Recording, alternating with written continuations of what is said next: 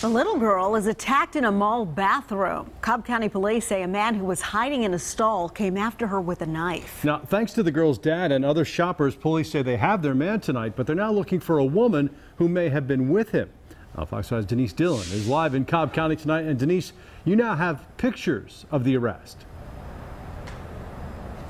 Yeah, I do. I talked to a woman who told me that she was just shopping here at the mall with her family when she saw all the commotion, and she decided to take that picture of the man getting arrested. But she said getting close enough to him to get that picture and seeing what she called the empty look in his eyes was frightening.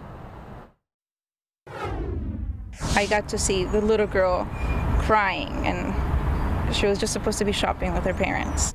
Jail crews can't get the image of the little girl out of her mind. The 11-year-old was with her family in the food court of Town Center Mall in Cobb County when police say she went to the restroom and a man with a knife jumped out of the stall across from her. She was grabbed. The knife was brought towards her. She screamed and she was able to break free from the male, and she ran outside the bathroom where her father was waiting. Terrified, she ran to her dad, who was waiting outside the restrooms. Her father and two others in the food court tackled the guy. There were a couple of physical confrontations. He was able to break free, and that somebody tackled him and then was able to subdue him for a final third time. This is the man they tackled, 26-year-old Danzel Mitchell. Police say he has a criminal record, and police want to know if he's done this before.